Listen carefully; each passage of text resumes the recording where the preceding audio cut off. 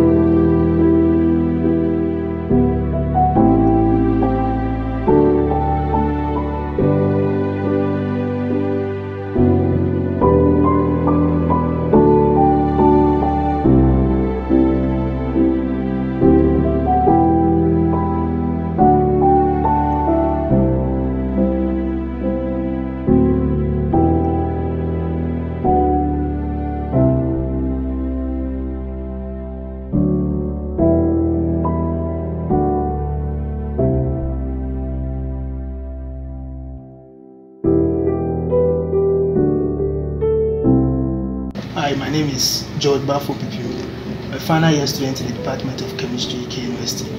I'm currently working on the mechanistic investigation of one-third-dipolar circular addition reaction between CN disubstituted nitrones and 4-methylene 1,5,4-H oxazolone. The aim of this study is to provide a detailed mechanistic insight into the reaction of the one-third-dipolar circular addition between the various derivatives of the oxazolone and the CN disubstituted nitrone. The future aspiration is to end up in a beta-aided drug design research program. My name is Daniel Abuaji Epuamwa, a final year student.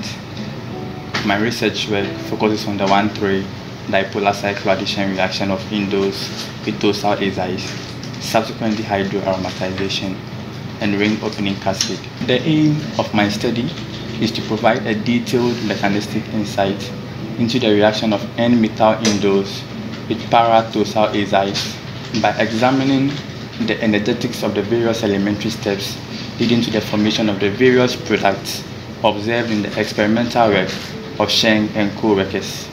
It was not until I got involved in computational chemistry that I realized I could make significant contribution to the field of science even at this early stage of my career. So from my experience so far, one of the things I've learned here is critical thinking and the ability to identify problems and solve them. In material science, we investigate ways to make materials with desired predetermined properties for various applications, such as photocatalysis, electrocatalysis, and optoelectronics.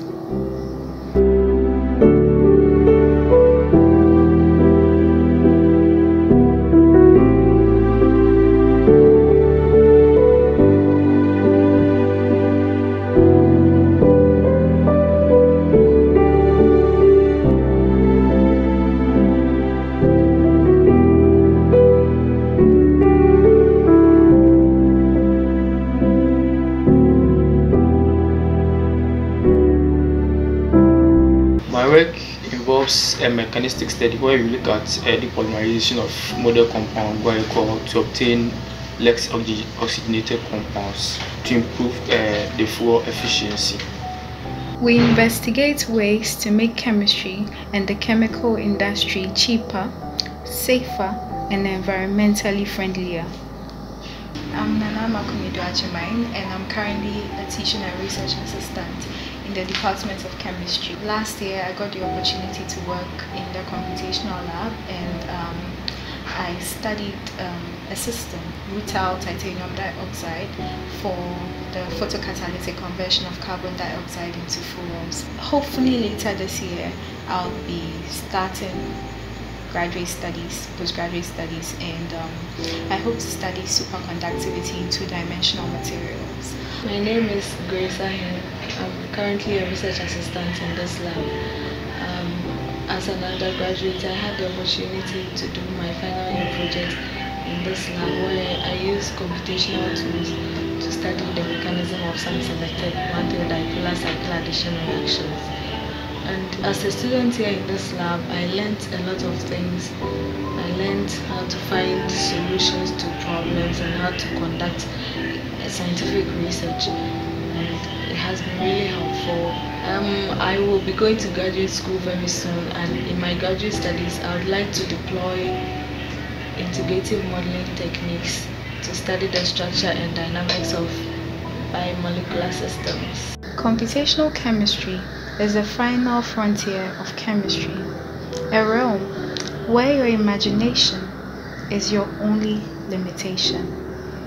The funding over the years has been from the Teaching and Learning Fund of the National Council of Tertiary Education and the Royal Society of Great Britain through the Leverhulme and DFID grants.